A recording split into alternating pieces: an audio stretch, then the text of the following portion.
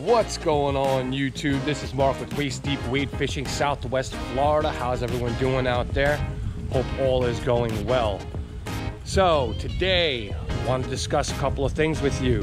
What is going on in the fishing world as far as wade fishermen? What is going on in Florida? What is going on in Southwest Florida for the guys that don't have the boats or don't feel like going on the boat or the kayak? So what do you do? Where do you go? What's biting?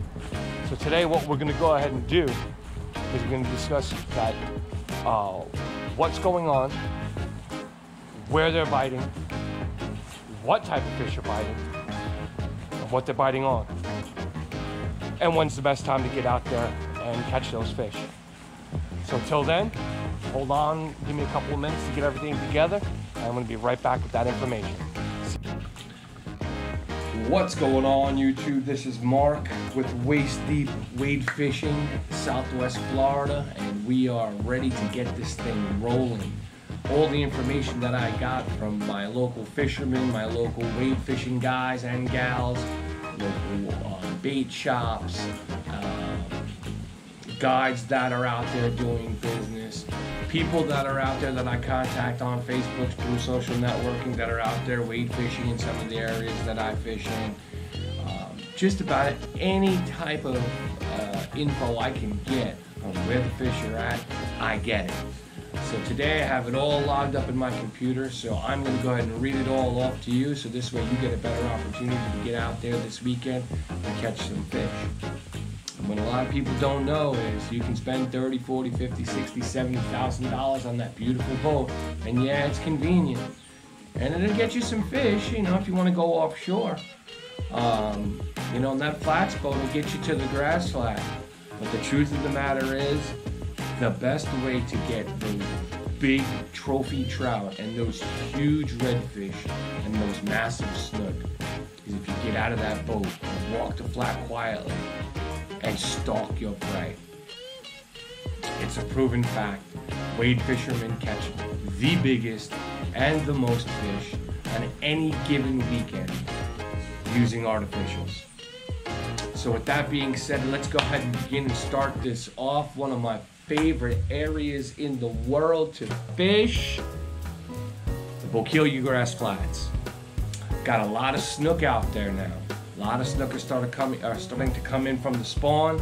There's a large beach area around the Jug Creek shoals. There are a lot of sharks out there, so if you are wade fishing, be careful, keep your eyes open. If you see something that doesn't look right, if you're on your kayak, get back in the kayak. If you're out there and you're wading, back pedal to the shore. There's no need to get yourself into any trouble. Haven't seen too many tarpon out there yet. The redfish are still hitting on the incoming tide early in the morning, especially on the negative tide. When I say negative, when you're getting closer to the full moon, I'm talking -1, -3, -5. Get there when the water is very low. It condenses all of the bait into those little deeper pockets, into those deeper potholes, and guess what those redfish are going to be? Sitting in those potholes waiting. Next, we're going to move on out to my second favorite spot in the world, and it's probably one of the biggest estuaries, the most well-known estuaries, and probably has one of the largest sandbars in the country. I'm talking about Burnt Store Sandbar. We've got a couple of cobia up on the sandbar, tons of sharks. I'm not making my way out. It's summertime. I don't really head out to that sandbar. There was a couple of trout and Spanish mackerel along the bar. If you're on the yak or the boat, feel free to do it. I personally am not walking out there. I will stay within the grass. Again, on the low tide, you want to get there, preferably early in the morning, with a light wind coming at you, with an incoming tide, and you're going to be fishing around the oyster bars near the mangroves in anywhere from 1 to 3 foot. The bait of choice is going to be a gold spoon, a chartreuse or black jig head, and I would use anywhere from a 3 1/4 inch paddle tail up to a 5 inch paddle tail, and in all types of colors: electric chicken, golden red, gold, chicken on a chain, pink, you know, whatever floats your boat. Go down there, throw a couple, see what works for you. I know what works for me, but again, like with fishing, it's called fishing, not catching. So you got to go out there and experience and see what's going to work for you. Top water in the morning has been excellent on trout over at Burn Store. Walk out about 200 yards until the water gets above the knee on the low tide. Start throwing she dogs or top dogs along the grass. Fantastic, excellent trout are out there biting. The next wade fishing spot, and I've actually been putting up a couple of videos on it. I've been hitting it lately because of the reports of big trout being in there. I haven't personally got any big ones, you know. We got a couple between 16 and 20, but I have been getting them on the top water, on the early bite in the morning, on the incoming tide. On the outgoing, absolutely nothing. After 10 o'clock, you might as well go home.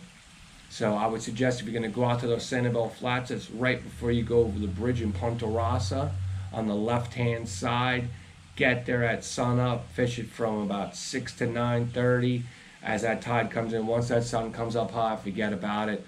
The fishing is done. In the wintertime, there's a lot of redfish there. I have yet to been going there for 2 weeks now. Have not seen one redfish. Have caught over a dozen trout. A lot of them on top water. So if you're looking for some top water fun in the morning, that's the place to be. Moving right along to El Jobin Pier. It is open snook fishing at night. Throwing flare hawks, throwing Rapala X-Raps size 10s, throwing jigs, live bait, whatever your fancy is. The snook are there, and they are prolific, and they are big, anywhere from 30 as big as 45 inches I've heard. The snook are starting to show up on the beaches. Unfortunately, the beaches have been closed, so I can't really report on it, but I will be heading out to the beaches within the next week or two, early in the morning, definitely on an incoming tide to fish those trough lines to find those big breeding females. And last but not least, Mount Lachey Bridge, snook at night, monsters. They are going to be, if you go there at nighttime on an incoming tide, you know, get ready. Flare hawks, big plastic swim baits, live bait, whatever you prefer. Throw them down in the pilings. Run those lures along the pilings, along the shadow line, on the incoming tide. Outgoing not so well, but definitely make sure it's at night. During the day, very, very slow.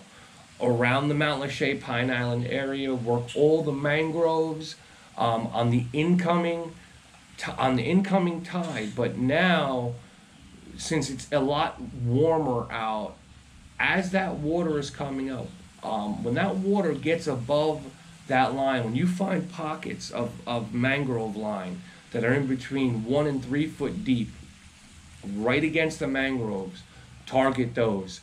9 out of 10 times there's going to be a snook or a redfish up sitting in there in the shade.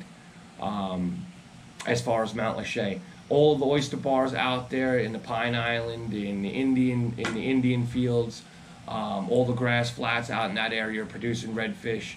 Nothing has really changed out there. I haven't been out in that area, so I can't make a report on it because I haven't been there. But from what I heard, they are still there. Fish the mangrove lines. It's summertime. Beat the bushes.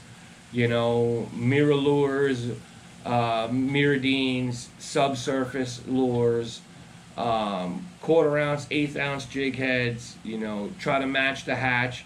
Be a little creative. You know, sometimes if you see everything that's silver, throw that electric chicken. Throw that chartreuse when everything else looks silver.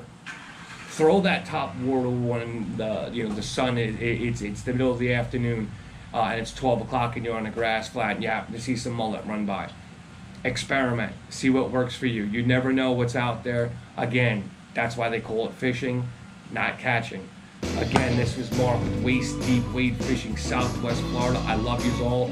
I appreciate all the sponsorships that are coming in, all of the good info that is being referred to me and all of the nice comments that everyone is leaving. So if there's anything you want to hear or see or talk about, feel free to leave any type of question in the comments. I leave all my personal information in the description. You know, my Facebook, my Instagram, my Reddit, my Snapchat, everything is in there. Till then, I'll see you on the water. And you know, of course, I'm going to always lead it with this. Make sure you go out there and get yourself a yellowmouth, because it's about that time. Don't forget the linesiders either, because it's mating season and there's some big girls out there. And I do want to say thank you for liking, subscribing, and sharing all of my videos. The channel has grown at a phenomenal rate, and I'm going to keep this thing going. So again, hats off to everybody. I love you all. Waistdeep Wade Fishing is here to stay. Let's keep this thing going, and I'll see you in the next video. Take it easy, one love, be easy, and tight lines, my friends.